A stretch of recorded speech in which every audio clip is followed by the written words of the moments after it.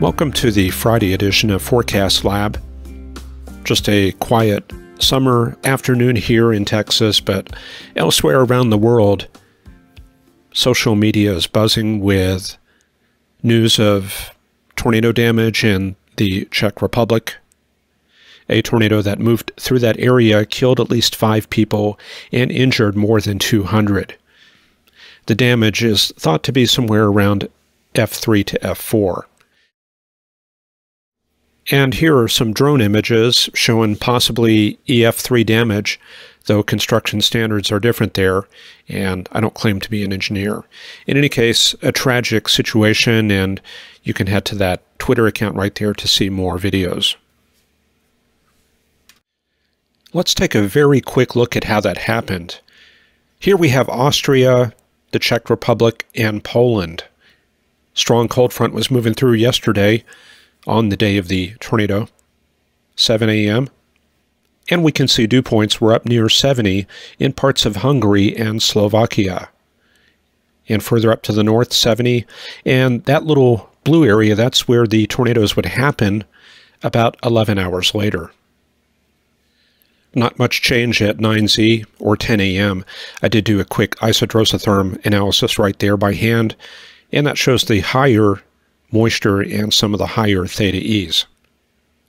At 12Z, 1 p.m., we did have some storms breaking out in central Austria, right along that front, and those were going to move east-northeast right into that better moisture. I also analyzed this little feature here, some sort of convergence line. Looks a little bit like a dry line. There was stronger mixing back behind it and some very warm temperatures. This is how things looked at 15Z, about 4 p.m. Storms breaking out all over northern Austria, and you can see right there those hard-hit areas back behind that cold front where the winds are a little weaker and maybe slightly backed relative to the upper flow. And out in the warm sector, dew points still running in the 60s. And you can see the dew points have dropped off a little bit behind this boundary right here. Lots of cells here, very characteristic of a weakly capped air mass. And by 18Z, about 7 p.m., this is when that area was getting hit. That cell right there, you can see it's running right along that boundary right there.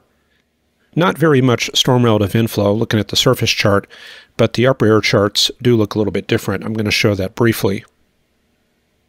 I'm going to boil this down to the essential charts. This is the 500 millibar chart. The winds were a little bit stronger in the mid-levels compared to the upper levels, and we've got the strong mid-level system moving into Italy. And you can see the jet aligned right like that. The area of concern located right here. This was about 1 a.m. local time as we move through the nighttime and the morning.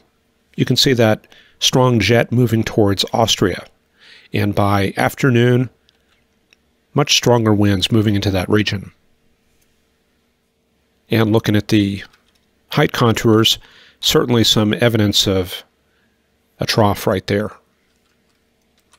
So now we're zooming in. Here's Austria, here's the Czech Republic, and the area of concern right in here. Now the surface charts did not really show a whole lot. You can see a low coming together in central Austria, moving up towards the Czech Republic, so that would indicate some turning of the winds out of the southeast. But let's go up to 850. So this is about daybreak. We're looking at the approach of that upper level system. We're going to see the storms fire right around here. And you notice as that upper energy approaches, the winds respond right there. We've got some cyclonic flow right there, probably development of a mesolow. And it also looks like that low is in the lee side of the Alps. The flow running like that, and we expect the lee side effects to occur right there. 850 millibars, about 1 kilometer above the surface. Watch this area right here. This is daybreak. And then midday, a little bit of response in central Austria. And then as the afternoon goes on, look at that flow strengthen. By 18Z, the GFS forecasting 20 to 25 knots, kind of a miniature low-level jet feeding right up into southeastern Czechia. And if we take a look at some soundings right there, and there's that sounding, that's going to be our proximity sounding. And look at that shear right there on the hodograph. That's some very good shear. The right mover right there, and that sweeps out a very large SRH area, especially from 0 through 2 kilometers. And going back to the morning hours, there's 9Z, and there's 6Z. So that SRH really developed through the day. Looks a little bit like a Southern Plains type sounding, some dry air aloft. A little bit of a cap there at 850, and some fairly deep moisture. Looks like 60s dew points throughout maybe the lowest 100 millibars of the sounding. And here we have the best available radar, starting at about 13Z, which is going to be about 2 p.m. You can see the storms get going in the south part of the screen in Austria, and then they move up towards the Czech border. Now, unfortunately, this appears to be composite reflectivity, so a lot of the typical hook echoes, that kind of thing, those are going to be completely smeared out. So about all this does is confirm that the area got hit with a bad storm, and it helps a little bit with reconstructing the surface analysis. And here we have the best available visible satellite data. This is from Couchelman Weather, and you see those storms develop there southwest of Vienna and move up into the Czech Republic. Definitely evidence of a strong upper-level wave moving into that region. And towards the end, you can see the overshooting tops, and then it becomes nighttime. Returning our focus once again back into the United States, tropical moisture flowing northward from Texas into Missouri and into the Midwest. You can see those widespread 70s dew points through that region. And then we've got this new push of cold air coming down through the Central Plains. A little bit of a dry line starting to show up, a little bit of definition in that moisture field with that downslope air coming in from New Mexico. However, we are going to see an increase in moisture in West Texas and into New Mexico over the weekend as that monsoon builds into Arizona. Up in Canada, we do have an assortment of conditions. You can see 80s all the way from northwestern Alberta into the Northwest Territories, and there's 82 right there just west of Yellowknife. Also very warm on the East Coast. Labrador there getting 81 degrees with 70 a little ways up the coast there. That's certainly warm for that area. And also temperatures much above normal in the western high Arctic right here where they're getting 50s at Banks Island and Victoria Island. That's definitely a little bit above normal. However, that's not really unusual. 77, pretty warm there at Inuvik, and then we can see cold air on the north slope of Alaska. Yep, there it is. 34 at Barter Island. Looks like maybe about 35 at Prudhoe Bay. SPC, yeah, we've got a few storms going. Slight risk in the Central Plains. Looks like convective complex south of Kansas City towards Emporia, located right about there. Another cluster of storms in the Texas Panhandle, and another area of thunderstorms near Elkhart, Kansas. And then just kind of an assortment of weaker stuff in Iowa out towards the Great Lakes and in North Dakota. And can't forget Florida. Very common this time of year, lots of storms going in the north part of the state where we've got sort of a stalled boundary. There's a look at the storms in the Texas Panhandle, a few severe thunderstorm warnings, and that's mostly going to be for wind since we have inverted V soundings. Some hail may be a risk, probably quarter-sized hail on some of the stuff, but the freezing levels are quite high. That's compensated somewhat by the dry air in the low and mid levels, which drops the wet bulb temperature through the column. There's some strong storms right there, probably have some hail aloft in that stuff, but you can see that we don't have the characteristic hook echo signature. Little concavity right there. But overall, there's the tops up at about 41,000, and If we track that all the way down, we don't see any high reflectivities suspended aloft. There's a look at Kansas, kind of a ragtag assortment of multi-cell storms. None of those is particularly favored. Few severe cells here and there. Those are going to be for winds, and small hail, kind of the same situation as Texas. And there's the view a little bit further east. Looks a little bit more like popcorn storms up there north of St. Louis. Definitely a dry day through Tennessee, down into Alabama, but we move down to Florida. Yeah, they've got storms going through the area between Jacksonville and Tampa. And that's a look at the Tampa radar, a little bit of stronger activity down in that region. No real severe potential, however, some strong reflectivities, indicating some torrential rain, and could get some wind gusts out of any of those. Now, we did talk about the upper level patterns earlier this week. Here's how the charts are looking this weekend. 591 decameter high over Victoria Island. This is very unusual. Cutoff high right there, and then we have this cutoff low just to the south.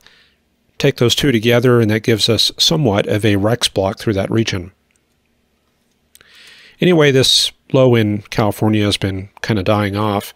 However, the ridge is setting in across the Pacific Northwest, and that's going to bring some heat to that region. Elsewhere, a few waves moving through this progressive flow through the Great Lakes into Illinois, and also helping to trigger some of that stuff in the central U.S. As we move forward, you can see that high really building into Seattle and Vancouver. Quite a strong high there. Meanwhile, this large medium wave trough moves into the central U.S. The low heights with that, the cool temperatures aloft, that will help keep some storms going here and there through the central U.S., whereas the ridge out east will tend to keep things shut down. That high will be entrenched for Saturday into Sunday, and you see that 597 decameter contour right there. That's actually very rare anywhere. In fact, I've only seen 600 a handful of times, maybe just 2 or 3 times actually. We almost never get that high. So 597, that's really pushing it, and that makes it very unusual for the Pacific Northwest, because that's not really where we see it.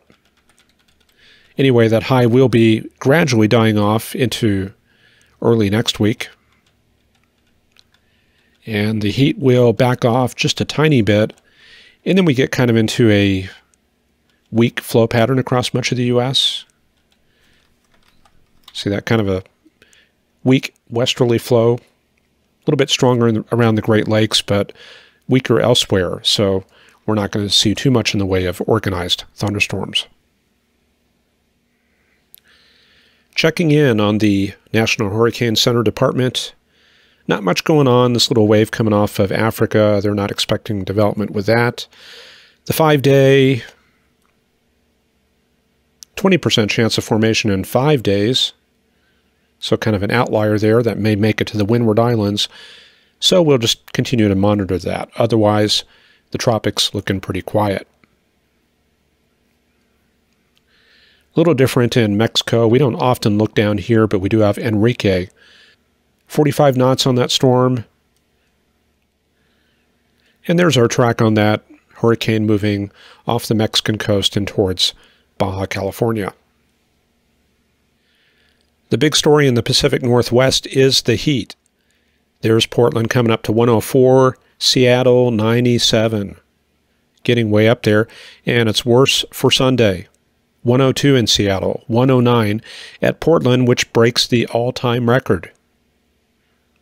Monday, continued heat, maybe shifting a tiny bit to the east there. But Seattle coming in with 104, which breaks the all-time record for them. 109, Redmond, Oregon. That's another all-time record breaker. And let me give you all of the records. There you go. This is a graphic showing the all-time records For example, Boise, they've never been above 111. The stations that are expected to break records according to the Weather Service, according to their official forecast, it's going to be these stations here. Seattle with 104, 1 degree above the all-time record. Yakima, a degree also above the record. And then Portland and Redmond. Spokane will probably tie their record, and so far, they're not seeing much potential for records to be broken out to the east. Of course, we'll revisit that next week.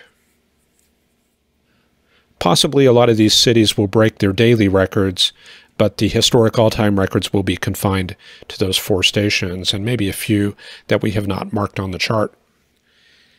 And a change in the southwestern U.S. Starting on Sunday, you see those precip chances start to build in from the east. By Monday, 40% chance of rain there in Tucson, 40 to 50% chance on Tuesday. More chances for Wednesday. So I think our monsoon is setting in. And check out those dew points for Monday, 51 to 55, 54 to 60 on Tuesday, and near 60 on Wednesday. And that typically does mark the start of the monsoon. And here we have the 925 millibar dew point. That's going to be about 2,000 to 3,000 feet MSL. And you can see that moisture coming in on Sunday from the east into southern Arizona. That's it, surging in. The cyan colors are going to be dew points of around 60 at 925 millibars. And that's quite a fetch moving in from the east. So the deserts will bloom. And we will check back in on that next week. All right, we've got about 17 minutes and 33 seconds of program on that timeline, so we better get it wrapped up or we're going to be here all night. Hope you all have a great weekend. We'll see you next week, Monday for our supporters, and Tuesday for everybody else. And here's how to support the program. We've got a Patreon, or you can pick up some books and software at weathergraphics.com.